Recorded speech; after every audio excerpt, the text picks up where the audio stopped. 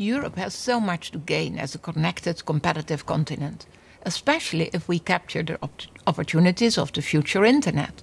Not just a new platform, but a springboard for economic growth across Europe. Stepping onto the scene are four main characters: the cloud, big data, the Internet of Things, and fast networking. The John, Paul, George, and Ringo of a new online paradigm. Taken together, they could mean a fully connected world. Seamless networks, merged fixed and mobile. Virtual networks defined by software. Connected devices, constant connectivity. Downloading and uploading instantly from Locker in the cloud. These fields are not just developing fast, they are converging, reinforcing one another and benefiting our economy. We are working to support all those pillars, like with an ambitious public-private partnership on 5G, working together as Europe and with other parts of the world too, on a common approach and for a common scope. 700 million euros in EU funding, complemented by private funding, to be altogether worth 3 billion.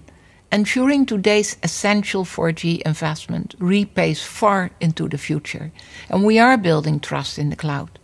Just a couple of weeks ago, the European Cloud Partnership started consulting on their vision of a trusted cloud for Europe. We should never forget what this change means for our economy, nor what it means for every European. Here are two ways to support it. First, we can support by providing the right framework for this network. The future internet needs the right conditions. Cloud computing and big data need economies of scale. Too small a market and innovations won't take off. It doesn't make sense to have borders online, not even with today's internet, and certainly not for tomorrow's. And your mobile needs to be mobile, not permanently switched off whenever you travel. Our proposals for a connected continent would bring the single market boost to the networks underpinning connectivity, helping operators provide seamless services across Europe, ensuring a genuinely borderless network where you can guarantee quality and security between countries, ending the blocking and throttling that stifle innovative new services and opening the door to new specialized services as long as they do not slow down the general internet, coordinating the spectrum that tomorrow's devices will rely on, bringing roaming charges in Europe to an end. And here's the second way I want to support: using the most powerful tool to build the future internet. What is that? It's you.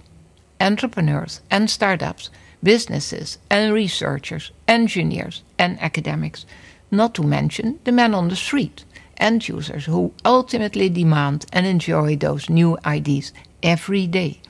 You are the ones who can identify the problems we face, design the solutions to meet them, test and validate them, and ensure they become a viable reality. We and our whole Future Internet program are here to support you. Our Future Internet Lab is up and running, giving you the experimental platforms, resources, and building blocks you need. And in the next phase, we are putting 100 million euros on the table. 16 groups will act as accelerators, helping 1,000 startups and small businesses develop new software and services, not to mention competitions with a prize fund approaching 1 million. So, if you have ideas, send them in, find new partners, and let's build a better internet together. Thank you.